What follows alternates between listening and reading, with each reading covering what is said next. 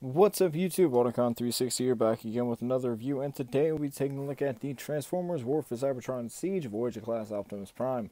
So here we are, and there he is. And first and foremost, as always, I do have a box there for you this video. I'm sorry, I forgot to mention in the last video with Megatron that I've had Megatron for a little while, so I threw away the box because I didn't know when I'd be reviewing it, so I just threw the box away. So we'll take a look at Optimus's box instead. Alright, so here we have our packaging for our War for Cybertron Siege Voyagers. Really nice symbol here in the background. Nice image of the figure there on the side. Now, if you shine a black light on this, it does give you another image. I don't know what that is. So you have that information. Autobot symbol on the top. Nice image here on the side. Really like this picture. On the back, you just have your obligatory product shots. And not much more at the bottom. So there you go. And bringing it back down to ground level here we have our War for Cybertron Siege Voyager Optimus. Now I really like this alt move for Prime. It's a really good Cybertronian truck. I really enjoy the aesthetics of it. It took me a little while to get used to this thing up here. But other than that, now that I have the figure in hand, it's not really that big of a problem. So let's take a look here at the details of the truck itself. Got some nice silver paint here on the side, and for these windows, I wish they were blue to match the blue on the front, but whatever. This Transformers and consistency is not its favorite thing, so kind of used to it at this point. Got some nice battle damage paint here on the side from the robot mode. Nice silver on all the rims, even the ones that are covered. Little hollowness back here, but nothing that I'm too worried about. You have these pegs here. Like I said, I'm not sure if these support Titan Masters, but I do know they are for the effects pieces. They come with your Battle Masters and things. Again, more of that battle damage paint here. A nice smokestacks on the back. Nice white paint here. I wish it was silver, but I'll get over it. No silver on the bumper. Whatever, I'll get over it. Do have silver on these Gatling guns here. People have been calling these lights, but if you look at them, those are definitely Gatling guns. Which I really like the idea of Prime having 2 Gatling guns on the, or 4 Gatling guns on the front of his truck. I think that's cool. And you also have some battle damage paint here from robot mode. But that is basically it. And of course he does roll, as rolling things should. Hooray for rolling. Yeah, so let's go ahead here and take a look at his accessories. So with this being a Optimus Prime figure, he does of course come with his rifle. It is that dark brown plastic that I talked about in the Megatron video. Focus. But nice details in it. Not my favorite, but you know, it works. It does look really good with him. I thought in pictures it looked a little small, but in hand, it looks like it's perfectly scaled for him. So that's good. Now, this is a darker brown than what we saw with Megatron. That was a bit more brown than this is. So if the brownish plastic that Hasbro's been using bothers you, here you go. It's almost black. Hooray. And then we also have this shield here with some pegs here for some effects parts. And this will become Prime's axe in robot mode. So you have that as well. Nice Autobot symbol there, just not painted. So for storage in vehicle mode, the instructions tell you to take this panel here and flip it up. Gives you your port, take the shield and that post, plug that in there, and take the rifle and plug it in one of these posts up here. I think that looks ridiculous personally. So what I like to do is I do like to take and plug the shield into the top of the rifle, like so, and then just plug the rifle right there. I think it cleans everything up a bit better, and then just makes it look a bit more cohesive. So yeah, and now for comparison, we will bring in some Voyagers past. Here we have the Age of Extinction Evasion Mode Optimus Prime. who is a bit, they're the exact same size height-wise, but the evasion mode Prime is shorter. Let me take this off here. And then here he is with the Last Night Voyager Prime, who does also have him in height and length. So if you want a bigger Prime, your Last Night Prime is the way to go. And then here we have, just because, the Fall of Cybertron Deluxe Prime. So yeah, of course he's a deluxe, he's going to be smaller. And here we have our Siege Voyager Megatron, which the two of them do look really good together. I really like the aesthetics of both of these figures. I don't really know how to scale this. They are the same length if you go by the actual bodies themselves, but of course Megatron's cannon does take him over that edge. So yeah. And one more comparison here, just because here he is with the Marvel Legends Juggernaut Build-A-Figure Wave Deadpool, if he'll stand. So there you go.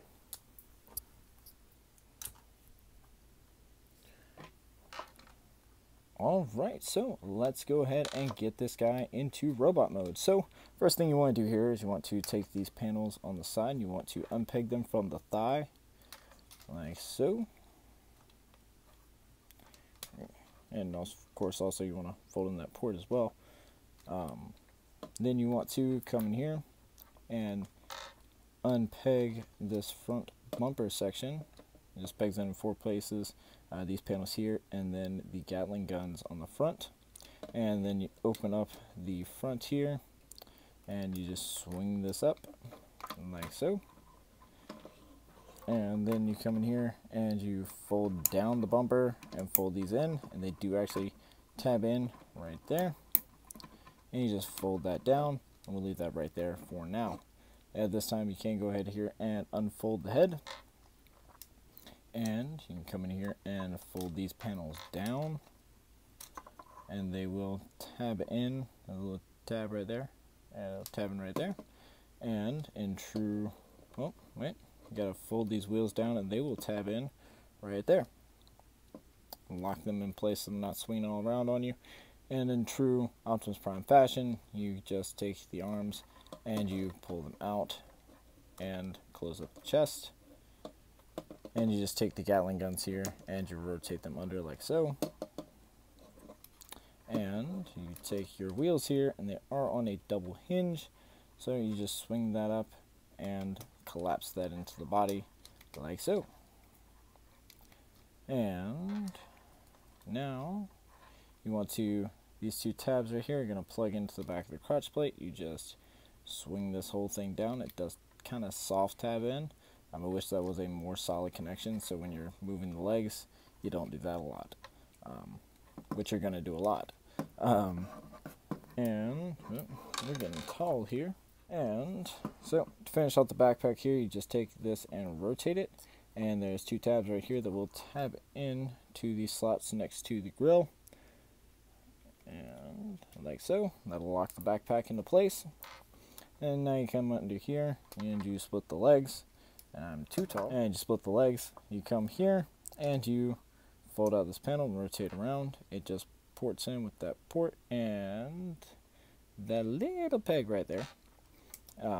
Before you do that though, you want to rotate the wheels around, and this tab right here is going to tab in to the back of the wheels like so. And then you rotate at the knee and you fold out the feet. There you have a leg all done. And now you're doing that again over here. Tap that in, unfold the foot, rotate at the knee. And here you have a very good G1 looking Optimus Prime. Now this is the Prime that I wanted out of the past 3 lines that we've gotten from Titan's Return, from Combiner Wars, from Power of the Primes. To me, those weren't good G1 Optimus Primes. Those were good, just random designs for Prime, which were fine. Really the only one that I had a big issue with was the Combiner Wars Prime. I thought he was too wide and too flat. He just looked too beefy, but he looked like a pancake at the same time. It just didn't work. I didn't like it.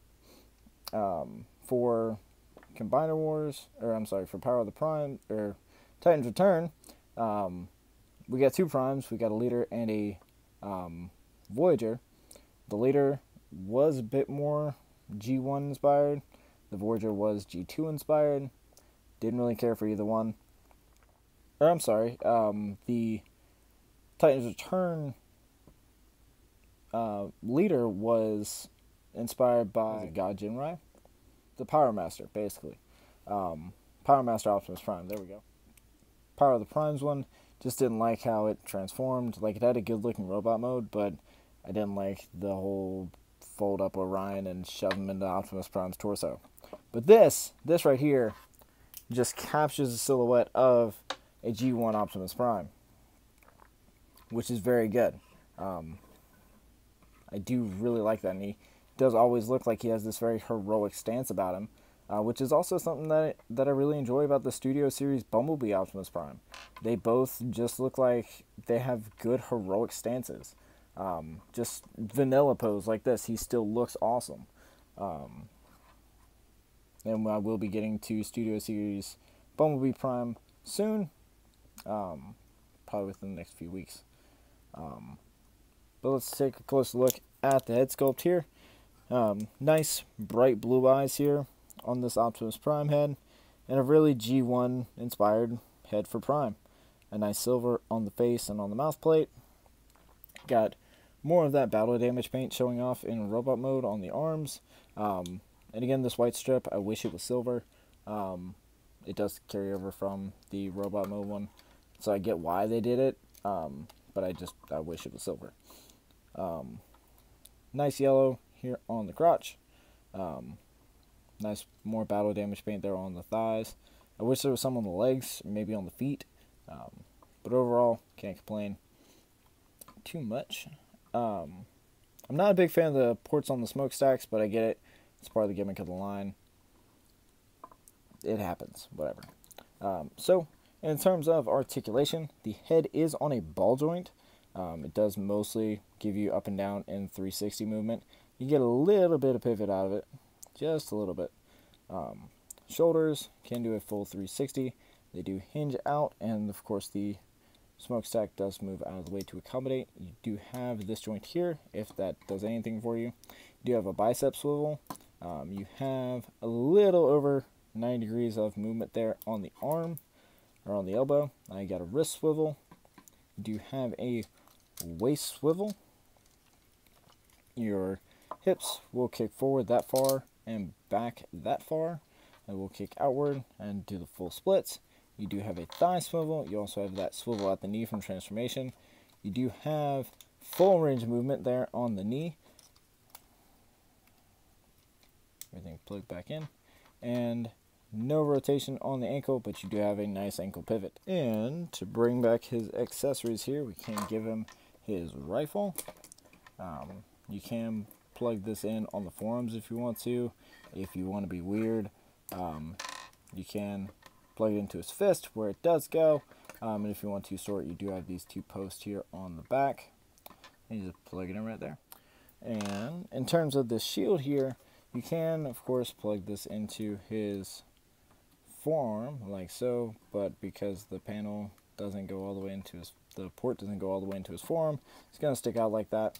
I don't really like doing that. You can, of course, store it on the ports on his back, just like with the rifle. You can plug it into his hand like this, which doesn't make it very effective. So what I like to do is, of course, transform it into its axe mode, and just have him standing there with that. So to do that, you just take and unfold the handle, so you can get it in focus, and it does tab in right there. And then you want to take this little tab here and push it down, which will flip out the back. Do the same thing over here, and you flip out the front. And I wish the front locked in some way. That's really annoying that it doesn't. But from there, you can just plug it right into his hand. And he does look really cool with it. It's a really good axe for Prime. like Prime with his battle axe. Or of course, you do still have the Gatling guns on the bottom of the forearms, so you can arm this guy however you wish. You can get some Battle Masters. I really give this guy some more weapons and things. It's totally up to you. So for comparison, and here he is with the Fall of Cybertron Deluxe Optimus Prime. I know I'm doing these out of order from how I did them before, but it's my show and I'll do what I want. So here he is with the Deluxe Prime. But yeah, here he is with the Deluxe Prime, and forgot how bad of a figure this was.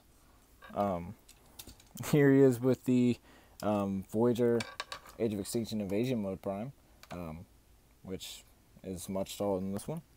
Here he is with the Last Night Voyager Prime, which again is much taller than this one.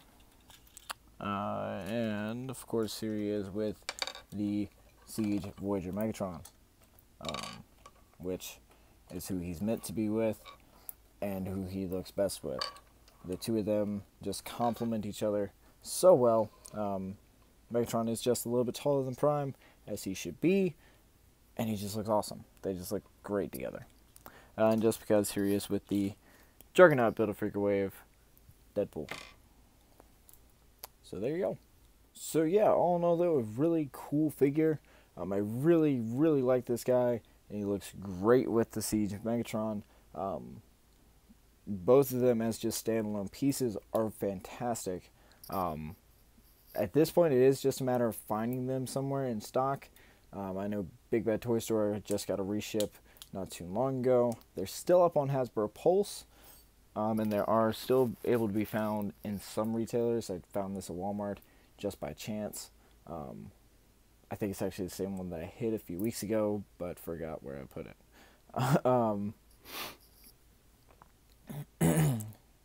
But yeah, really great figure. So if you would like a figure of your own, I will put a link in the description where you can pick this guy up.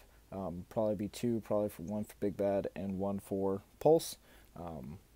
So it gives you options who you may prefer.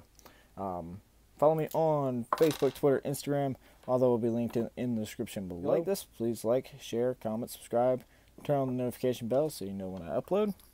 And as always, I'm AUTOCON360, and have a great one. Bye!